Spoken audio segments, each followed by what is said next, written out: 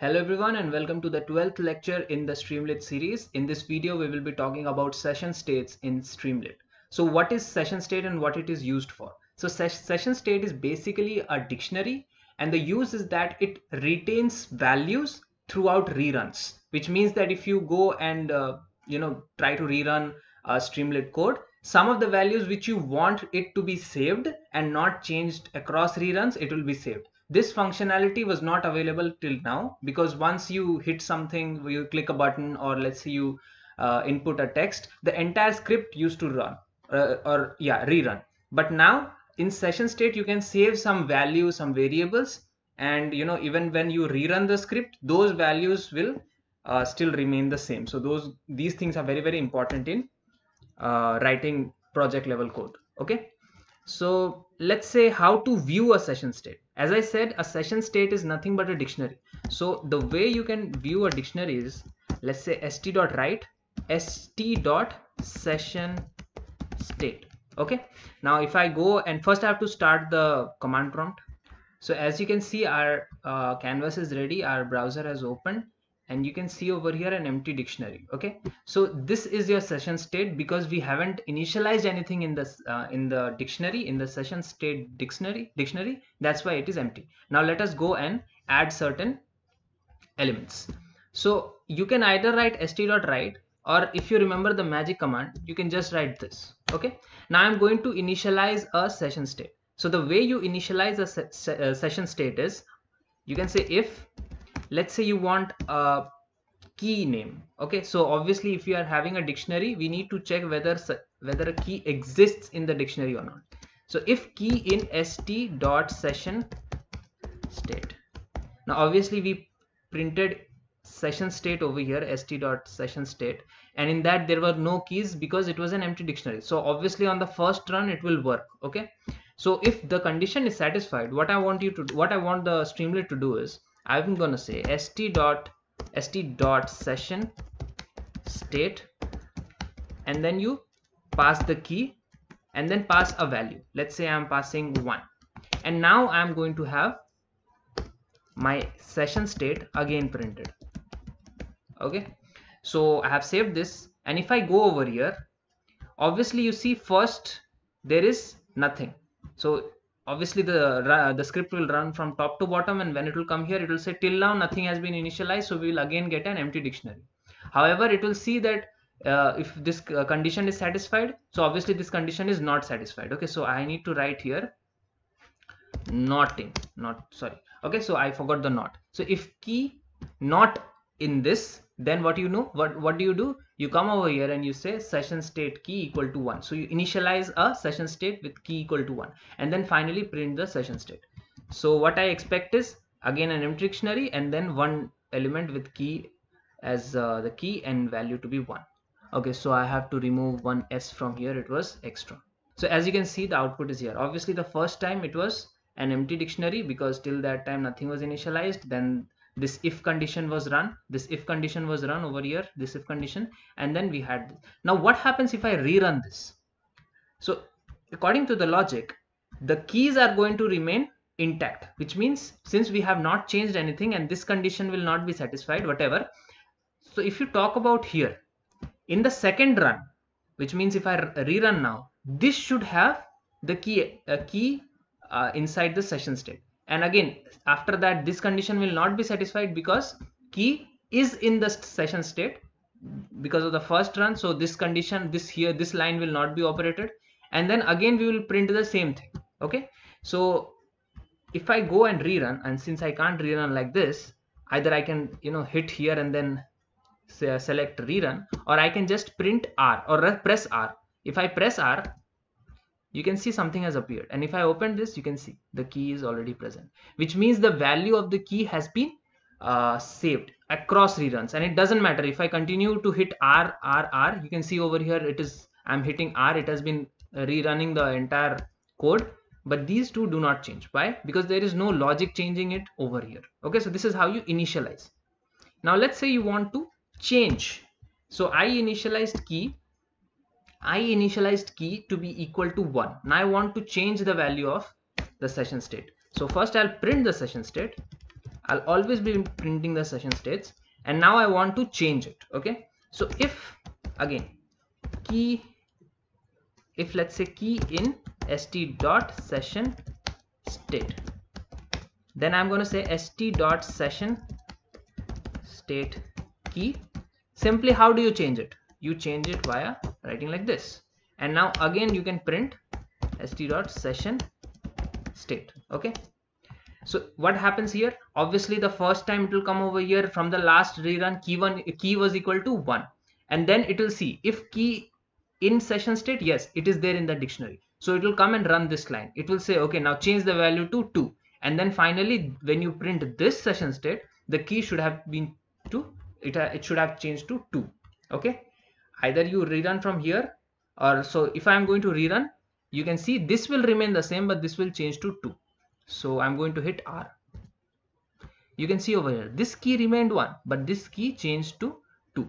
So now if what if I now rerun again? Now this should also change to 2. You can see now this also changed to 2.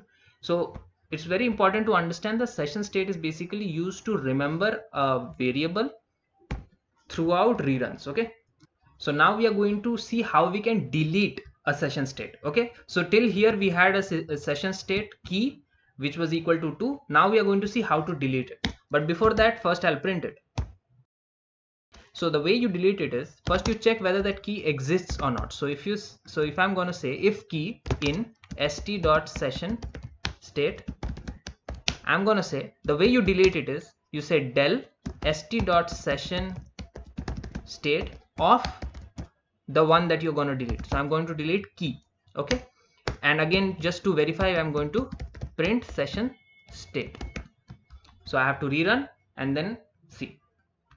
So as you can see, initially the key was 2, but after that it has turned to empty because we have deleted this key. Now what if I rerun this? Obviously this will also go away. You can see now both of them have empty. Why? Because now this has run twice. So this is how you delete one session key. Now let's say you want to delete it in bulk. Okay, so for that I have to first have 2 extra session keys that I'm going to write here.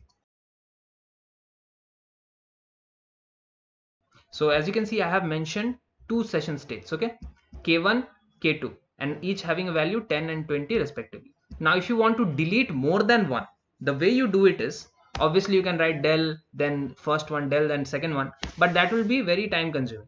So the way I am going to do it is I'm going to use a for loop. Okay, so the way you use it is, let's say for k in st.session state dot keys.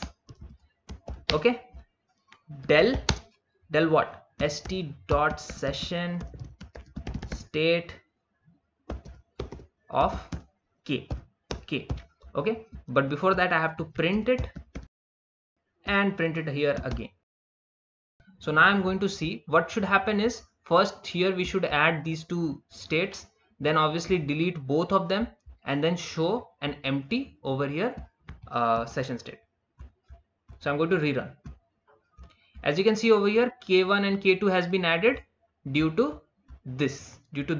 So this line printed k1 and k2. Then it went for all the k's and deleted all the keys. And now what you have is an empty over here, as you can see over here. So you have empty. So now we will be talking about the input widget key as session state. So what happens actually is, let's say you have a button or a text input. So let's say I'm going to say st.session state. Okay, and then I'm going to say let's have a text input. So I'm going to say st.text input. Okay, and then I'm going to have something, let's say a name. Okay, and then I'm going to mention key. So when you have a input widget, like let's say text input, or let's say you have a button, wherever you have on click function and all those things. Okay, wherever you have all of those things, whenever you pass in the key, okay, it will be mentioned in the session state. So I'm going to show you how. So if I rerun, you can see over here the name has been added. Even though I did not touch anything, the name has been added in the sessions list because this line was run over here. Even though nothing has been mentioned by the user, the word name, the key name, has been added in the session state. So this might be useful at times. Now what happens if I write, let's say, datum. Obviously when I write datum and let's say press enter to apply, if I apply it, what will happen? The script will rerun, which means now this will also show the name, which is datum, and this will also show the same thing. So I'm going to go over here and hit enter. Oh, it's already sorry, so just I click outside, it went there. So you can see over here the name has been changed. So if I can also change over here, so instead of datum I'm going to say DL. So now both of them have changed. So this is how it works. Okay, so whenever you have a input widget and you put a key variable or a key argument, it will automatically go and place itself in the session state. So this is one thing that you should know. And last one is the callback. This is sometimes I think can be useful, let's say in the forms. So actually there was an example that was given in the documentation in Streamlit, and I think that is very, very important, because forms are something that we will be using, at least not in machine learning, deep learning so much, but if you are using it for other purposes, you will be using forms a lot. So what you can do is you can have a callback. Okay, now this callback can be from many other let's say, I think button also has, or many other functions also have it. So wherever you have this callback, what you can do you can actually go and run a function. So in the callback, on the on click, you can go and run a function, and whenever you have a function, it will give you the different variables, the different values from the form can be given to that function. Okay, so let's see a example. I'm going to say for callback. So this example is also there in the documentation. Okay, you can go and check. So I'm going to say st.write, and here I'm going to say st.write. Oh, I'm already given st.write. Okay, so st.session state, and then my slider. So I'll have to mention what my slider is, and here also I can go copy this, paste it over here, and I'm going to say my callback. So my underscore callback. Okay, now what you can do is you can go over here and start the form. So with st.form, okay, you can go over here and then pass the key. So this will be, key will be over here, my slider, sorry, my form. Now what you can do is you can go and say slider underscore input equal to st. You don't have to write form because we are already inside the form. We have to say slider. Now once you are inside the slider, you have to give the label first. So this is going to be my slider. You have to give the min value as 0. It can be anything, I'm just trying to follow the documentation. 5, and then you can give the key. So this is very important, the key is my slider. So you can see this key is over here, it will be saved inside the session state over here, which can be accessed like this also, or you can even do this, which I have actually shown you. Okay, you can do this also, but in the documentation it was given in that, so I was given, you can do like this also. Okay, now what you can do is you can go to the second one, and let's say instead of callback it should be checkbox. My bad. Okay, checkbox, not callback, because here is the slider and then you needed checkbox. Now you can go and say checkbox underscore input equal to st dot checkbox, and then what you can go and do is first you need to give a label. So I'm going to say yes or no, and then finally give a key. The key is going to be my checkbox. Okay, so this is there, and finally we need to give the form. Okay, so I'm going to say submit button is equals to st dot form submit button. So once you're giving that, now you need to do something like label, so submit, and finally you have to give an on click function. On click. So on click, what do you want? You want the form callback to be called. Form callback. Now if you remember, whenever you have a callback function, the function is run first and then the whole script is run. Okay, so submit button is equals to st.form and all of those things. Now if I'm going to run this, you can see over here, even if I change the values, nothing will be printed, the script won't rerun. Okay, why? Because we are inside a form, if you remember. And once I'll be hitting the submit button, this will be invoked, which means once I'm going to give anything over here, and once I hit the form button, these keys will go inside my session state, and then this will be printed, and then the second, or to say your loop will run. So let me change it to 10, and if I change anything, you see nothing will happen. It will continue remaining the same. Okay, the state is going to be the same. No reruns will happen. You can see no rerun has happened. If I change this also, no rerun will happen.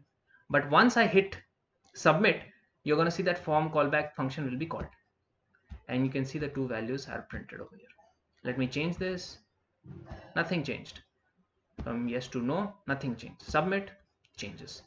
So this is one thing that you also need to remember, is that whenever you have all of these input widget type of things, slider, checkbox, button, a button has on click, all those things, wherever you have some key or some on click stuff, you can use these callbacks and you can use the session states. That's all that I was trying to say. So I hope you understood the video, and bye.